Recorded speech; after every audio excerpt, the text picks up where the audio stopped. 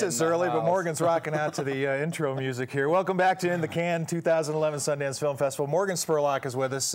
We may as well just get you a place here. I know, right? I should just move in. You're coming back all the Let's time. Let's move into the studio over there. We've got room. We've got couches everywhere. I know, They're very comfortable. Nice, very I mean, they look very comfortable. It's there. very.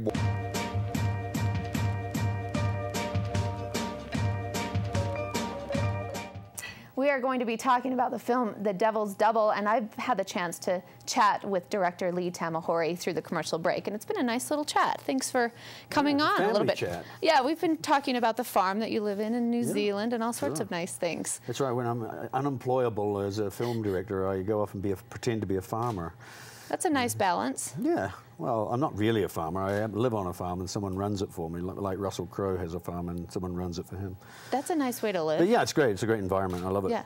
Well, it's a nice departure from the Hollywood life because you've done a lot of films in your career. I like it like that. You know, I like to have a life that's different, separate from the business that we work in, which it just creates a good contrast for living, you know.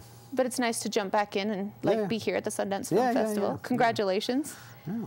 Did you expect to be here? Like, you're very... No, I never expect to be anywhere. You never know what's going to happen when you make a film, so it's nice, but you never know.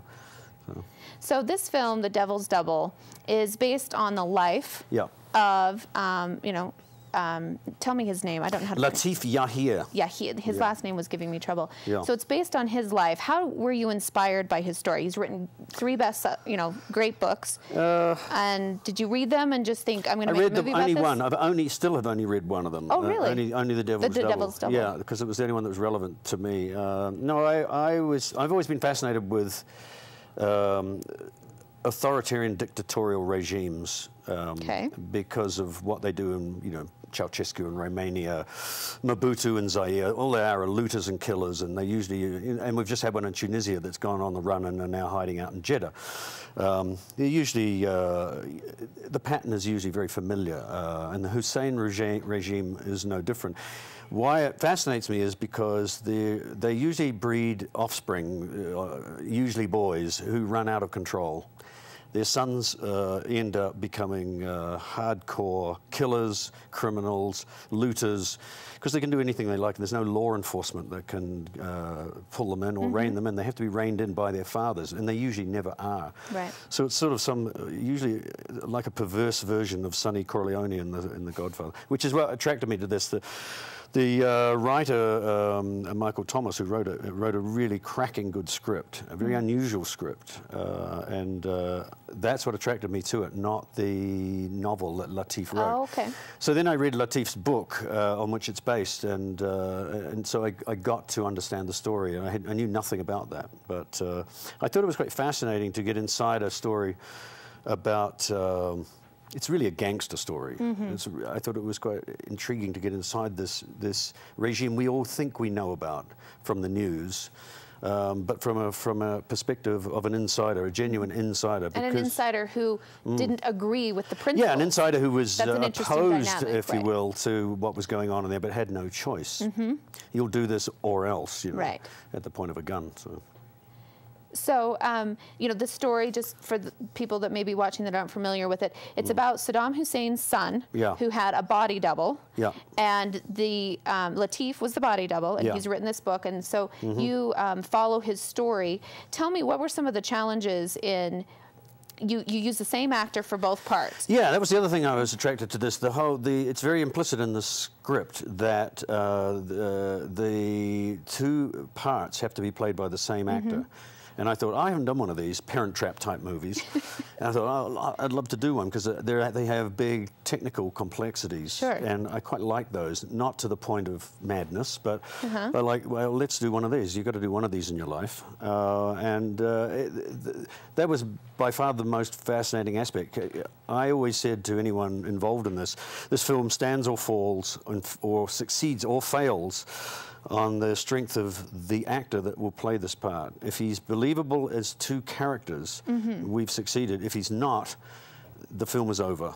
It's dead. It's not going to be in Sundance. So apparently he succeeded. Yes, and I'm happy to say that Dominic Cooper is the guy, and he's flawlessly good at this part. And remarkable in his his personal resemblance of these two. Yeah, no, very good. We couldn't believe it when we threw the makeup on and started putting in the prosthetics and the teeth and stuff. It was quite remarkable. And we just saw the Parent Trap part of that in action. Yeah. Amazing that technology allows you to, because it looks a lot better than the Parent Trap. Well, that's actually standard. What you're watching there is just standard old trickery. The other stuff, the technical stuff, comes when you have to put them both in the same frame and they have to shake each other's hand and do all that stuff. That was where it becomes. What I learned off this is that these movies are usually called twin shot movies, and there's for obvious reasons, and there's some stuff you do at great peril, and it's usually physical contact.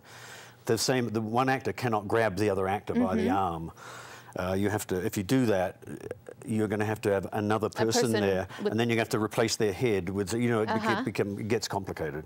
But if you don't do that, if you don't grab the arm, you can actually swap. You can have the one actor play the two parts and spin them around in different ways. But, very cool. That must have been a fun thing to make happen. And it's a lot of fun for the actor who's doing it if they're up for it. It's quite a tough challenge for an actor to switch between two roles like this. Because in one scene he's playing both and characters. you try and give you try and do your best by them and give them time to just play one character and then play the other. But sometimes with the pressures of time and stuff, it doesn't work out that way, and sometimes you're flipping them around really fast. Wow, that's really And you interesting. need someone like Dominic, who's actually a very good technical actor as well as an accomplished dramatically trained actor. He loves the technique, and so he was able to do that quite effortlessly and enjoy it at the same time. Has Latif seen this film? Do you I plan don't on know. showing it I to suspect him? not, because we've only recently, Sundance is the first place it's actually, believe it or not, I haven't even seen it completely finished. Really? I've seen so it you're going to be seeing it the first time in the first screening? I've seen it 98% finished, and it was just over Christmas, and over the New Year they were finishing some effects work that I hadn't even seen. So I think very few people have actually seen this print. So audiences will be seeing it for the first time as well as you. I doubt whether Latif has seen it yet, but he will. He will. Very cool. And it's screened the first time Saturday, so tomorrow. Screens first time Saturday, yeah, and then we're at the whim and the mercy of the audience, who will either like it or hate it. Well, I've heard great things about it. People are already talking about it, and you're an accomplished director already, so I'm sure people are expecting the best. I'm most happy for Dominic, who has stepped out of his... It's a breakout role for him. It's a breakout role for him. No matter what happens to this film, it's like an extraordinary calling card for him as an actor. No one's ever seen him like this before. Right. We've always seen him do this and that, and a lot of people don't really know who he is. Oh, it's that guy. I saw him here and all that. This time, they won't forget this one. Yeah. This is amazing. That's great that you made it possible for him. Yeah. Cool. He's a good guy. Well, thank you for coming in. Good luck tomorrow.